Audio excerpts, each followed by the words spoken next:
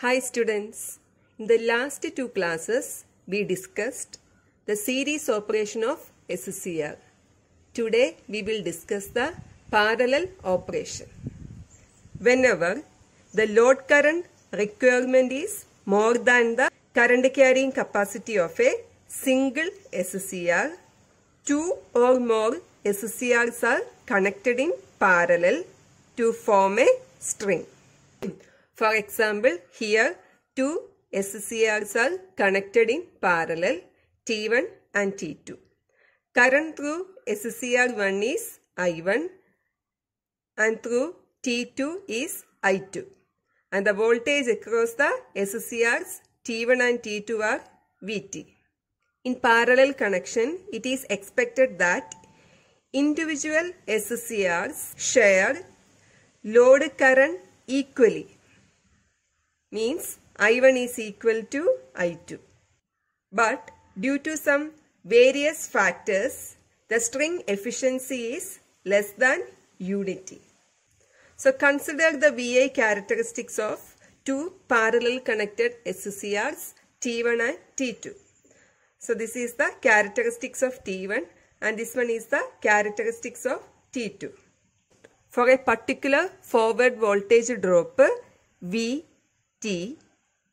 we can see that the current flowing through SCR1, that is T1 is I1 and current flowing through T2 is I2. I2 is small compared to I1. This means the current shared by the SCRs are not equal. T1 is carrying more current whereas T2 is carrying less current I2. So we can write the string efficiency eta S is equal to the actual current rating of the whole string. Here it is I1 plus I2, I1 plus I2 divided by individual current rating of one string. So here we are taking I1 into number of SCRs in the string. Here it is 2. So string efficiency is I1 plus I2 divided by 2 into I1, which is less than 100%. So due to this unequal current division, when current through the SCR increases, its temperature also increases, which in turn decreases the resistance because semiconductors have negative temperature coefficient of resistance. Hence, further increase in current takes place and this is a cumulative process. So this is the static characteristics of parallel connected SCRs.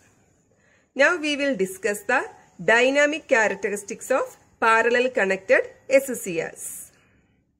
For satisfactory operation of parallel connected SCRs in dynamic condition, they should get turned on and turned off at the same moment. But here SCRs T1 and T2 shows different turn on and turn off time. Let us assume that T1 has large turn on time where T2 have low turn on time. Under this assumption, T2 will turn on first but T1 is likely to remain off. As a result, T2 will have to share the entire load current. Therefore, T2 is overloaded and damaged because of the heating due to overcurrent. Thus, it is very important that all the SCRs connected in parallel should be operated at equal temperature. To do this, we have to mount them on the same heat sink. So these are the heat sink and this one is the unsymmetrical arrangement of SCRs on the heatsink and this one is the symmetrical arrangement of SCRs on the heatsink. In unsymmetrical mounting, the middle conductor 2 will have the maximum magnetic flux linkage due to the presence of nearby conductors 1 and 3. This will cause conductor 2 have maximum inductance among the 3 conductors.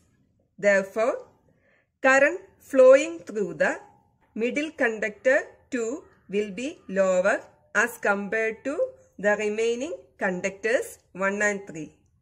This problem of unequal current sharing due to the unsymmetrical spacing can easily be avoided by mounting all the SCRs symmetrically. The symmetrical mounting will cause equal flux linkage of all the conductors 1, 2 and 3. Therefore, equal inductance. Therefore, the current flow in all the SCRs will be equal. Another way of equalizing current division in AC circuit can be achieved by using magnetic coupled reactants. This one. Here, 2 coils are connected in anti-parallel. When I1 is equal to I2, then the resultant flux linked with both the coils are 0. That is equal and opposite. Therefore, the resultant flux is 0. So, the inductance of both the path will be same. If I1 greater than I2, then there will be a resultant flux. This flux induces EMF in coil 1 and 2. Hence, current in the path 1 is opposed and current in path 2 is aided by the induced EMF. Because we know that according to Lenz's law, it opposes the cause producing it. Here the cause is change in current. So in order to avoid this change in current, the current in path 1 is opposed and current in path 2 is aided by the induced EMFs, thus reducing the current difference in the 2 paths. Thank you.